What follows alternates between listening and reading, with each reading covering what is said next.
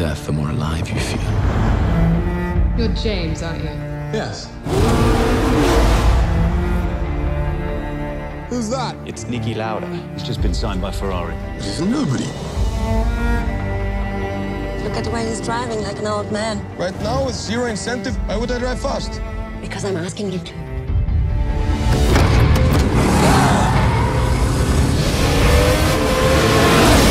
This is an incredible battle between these two great drivers. Next time, I'll have you. No chance. You're just the party guy. That's why everybody likes you. Yes, I know, I'm terrible. No, you're not terrible. You're just who you are at this point in your life.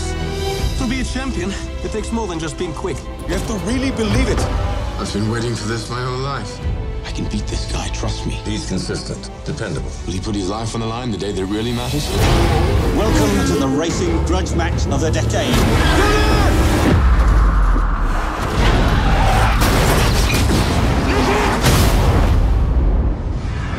World champion Niki Lauda, trapped in a searing inferno of 800+ degrees. Talk to me, James. Don't go to men who are willing to kill themselves driving in circles looking for normality.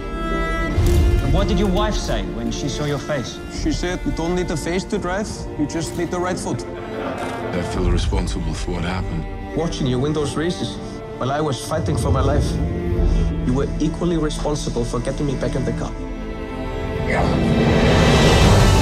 42 days after his near-fatal accident, Niki Lauda will race here today. More powerful than the fear of death